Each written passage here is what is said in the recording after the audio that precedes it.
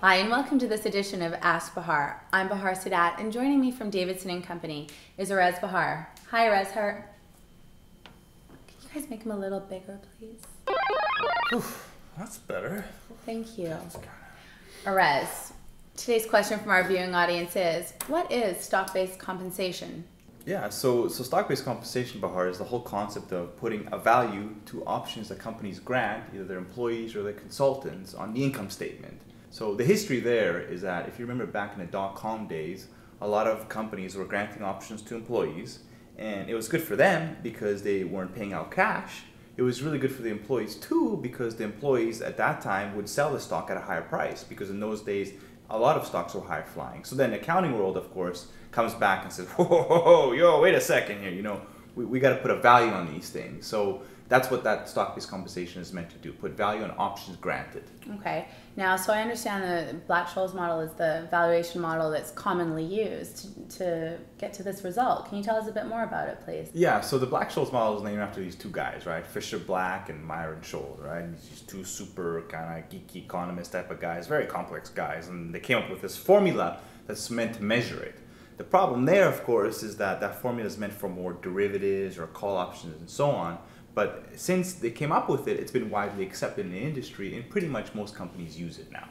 Okay, but when I talk to company executives around town, everybody's complaining that this method creates such a high recorded expense. Why is that? Yeah, so that's a good point. I mean, the two things on that one is volatility and term of the option. So for smaller public companies, volatility is very high and the term is long. And because of this, it yields these huge expenses on the income statement.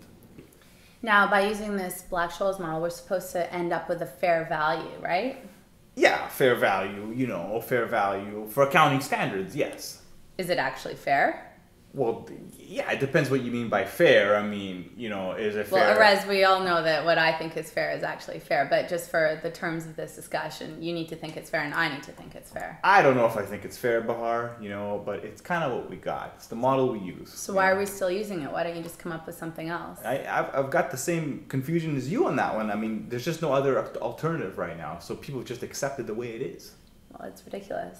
Well, it's what do you mean? It's the way it is. It's just the rules. Are you talking back to me? No, it's not that I'm talking back to you. I'm just smaller again, please.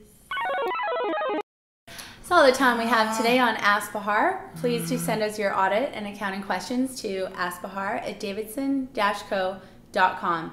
I'm Bahar Saadat and Erez Bahar signing out.